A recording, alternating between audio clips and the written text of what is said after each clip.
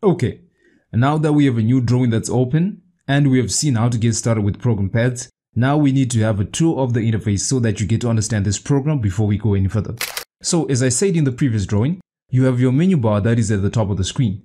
And the reason why, or the purpose of this menu bar, is to provide you with drop-down menus to various commands that you will be using in Prokon Padds to do your detailing, drawing, and anything else that you need to cover. Then you have these button bars, which basically serve as shortcuts to some of the commands that you will find when you click on the drop-down from the menu bar.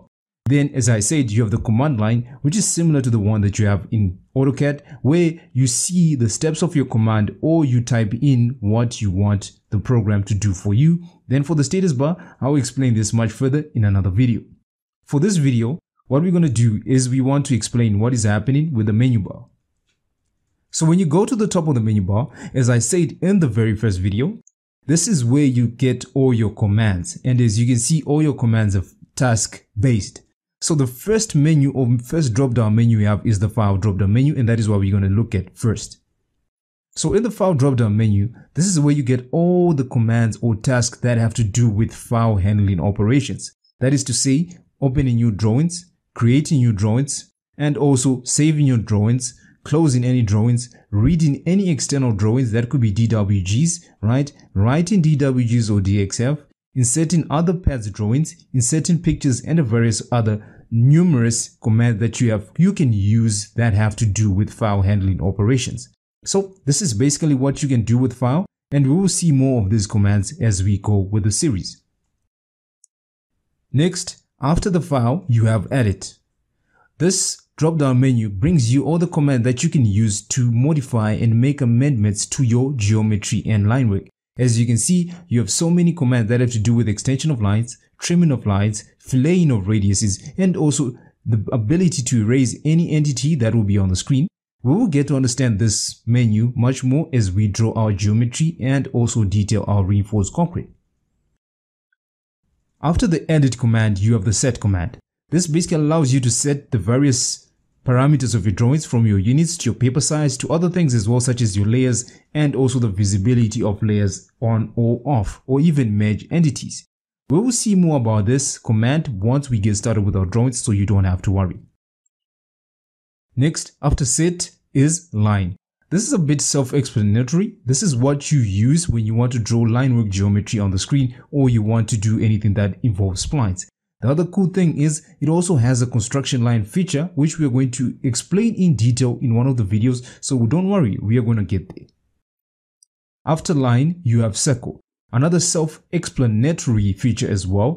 This is where you draw all your circular or elliptical geometry, and we will see more of this when we start doing our line work. After circle comes text, self-explanatory as well. Then after text comes point. This mostly has to do with surveying and anything, so I would not really recommend you using Prokon Padds for anything that has to do with surveying or drawing things that are taken from surveyed drawings. So we will not be really using this menu. We can always skip to hatch. Hatch, this is very similar to AutoCAD. I think you know what a hatching is, and this is where you can call out any command that has to do with the manipulation, creation, editing, deleting, inserting, or even changing the parameters of your hatch. So this could be very useful when you start detailing things that need details of what material is being used. Then after hatch comes the most important bar, which I think is the most important, the holy grail of Prokon Padds, which is Rebar. This is where everything that differentiates Prokon from any other AutoCAD based environment program is. This is the thing that where you'll be placing your rebars, calling out different bars, scheduling out your bars, selecting which bar you want, selecting what cover you want. This is basically the holy grail when it comes to Prokon Padds, and this is the main reason why I love Prokon. This is what differentiates it from any other AutoCAD based environment, and this is the reason why Prokon is Prokon. And it's not the only reason why, but this is one of the best reasons why Prokon is Prokon. And we are going to be using this extensively as we do our detailing examples and all the other tutorials that will be coming after these few series that I have planned. After Rebar comes dimension, which is self-explanatory as well, similar to the annotation tab in AutoCAD. And after dimension comes block. This is what has to do with all the manipulation of the entities that will be on your ground. And by manipulation, what I'm trying to say is This is what you use when you try to rotate, copy, move, or do anything to your entities or line work or geometry. And it also allows you to select or make selections and also create blocks which you can save and then use in another drawing. Next, after block comes macro. This is similar to the macro that you find in any other application such as Photoshop, Excel, Microsoft Excel, Microsoft Project. This just allows you to record a couple of steps or create scripts that you can use to automate a certain number of commands, which will make your detailing and drawing much easier. This one is mostly for people who are more privy with computer science or who know how to do a bit of programming. So if you're not that privy, it's not really useful, but in the end, if you want to play around with it, you can play around with it. It does have a few commands that are given for you to save you time. So it's not really necessary, but sometimes it can be useful.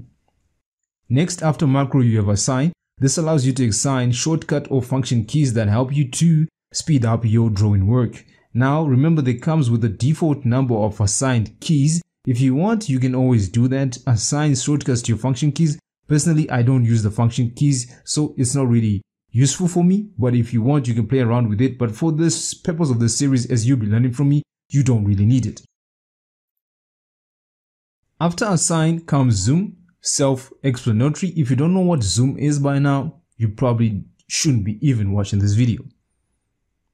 Next, you have window. This allows you to do various tasks when it comes to your window manipulation when you have so many drawings that are open. In the case where you don't have one, you only have one drawing open, it's not really useful, but it has two important features, which is show or hide the bending schedule, and also the other is float your bending schedule, which I don't encourage you to click on unless you want to have troubles with the bending schedule afterwards. So you can always click on it again to hide the bending schedule and you're good to go. After window comes help. This one is self-explanatory again. Please mind my pronunciation of that word, but help. If you don't know what help is, I don't really know if I can help you. But all I'm going to say is that there's contents, latest revisions, and if you have a license, you can always request support if you're facing any problems with your Prokon Padds. So for today's video, we're just going to wrap it here. All I wanted to do was to show you the functions that are in the menu bar. What we'll do in the next videos, what are we going to look at? We're going to look at the command line, and then we are also going to look at the status bar. It has a lot of functions that I think you should know before we proceed.